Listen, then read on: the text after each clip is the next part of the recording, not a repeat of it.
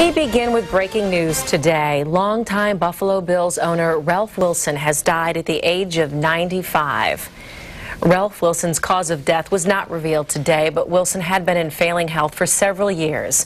Good afternoon, I'm Jenny Ryan. And I'm Alexis Arnold, in for Doug. Wilson leaves behind a tremendous legacy, and Mike Catalano joins us now with more on that. Yeah, Alexis, the Buffalo Bills have always been Ralph Wilson's team. He started the franchise in the American Football League. He moved them to the NFL as part of the merger, and he watched them become the only team in the history of the league to go to 4 straight Super Bowls. Today, Ralph Wilson passed away at the age of 95, and tonight we take a look back at his life as the man who started the Buffalo Bills.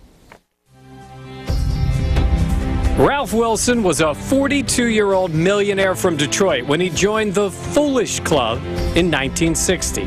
That was the name given to the 8 men who bought expansion teams in the National Football League's newest rival, the AFL.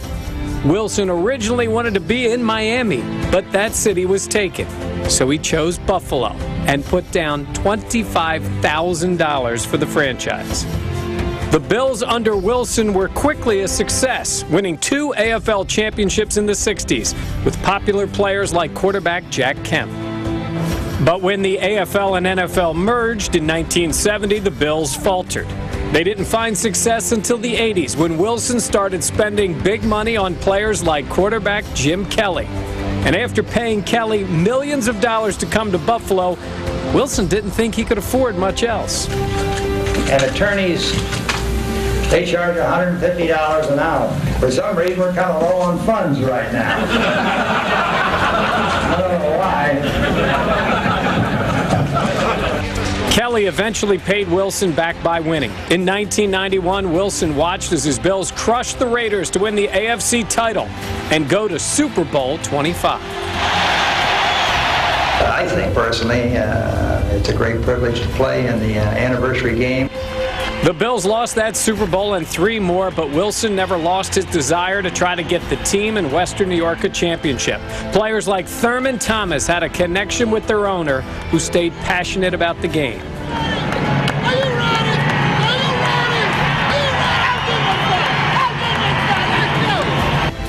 In 2000, Ralph Wilson moved the team's training camp to St. John Fisher College in Pittsburgh. Then in 2006, after 7 seasons out of the playoffs, Wilson went back to the team's glory days and hired former coach Marv Levy to be his general manager. You can nickname us in the football world, the pro football world, the 2 Golden Boys. And then in August of 2009, Ralph Wilson was inducted into the Pro Football Hall of Fame. Late this afternoon, Bills CEO and President Russ Brandon released a statement saying Wilson had a relentless passion, a deep love for the Bills, the city of Buffalo, the National Football League. He also loved Bills fans and all the people of Western New York who embraced the Buffalo Bills. Now, Russ Brandon has been running this franchise for Wilson for more than a year. Of course, the question now becomes what becomes of the franchise. We'll take a look at that when we talk more at 5:30. All right, nice look at his legacy. Yes. Thank you, Mike.